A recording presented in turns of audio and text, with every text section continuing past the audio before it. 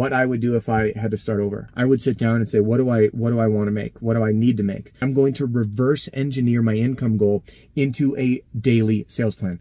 The daily plan is what gives you focus and what gives you clarity, and it's what gives you accountability to know what you need to do every day, as opposed to just working hard and hoping for the best, which unfortunately is what most people do. I would relentlessly pursue this plan each and every day by time blocking. 3 to 8 p.m. Monday through Friday, 10 to 3 on Saturday.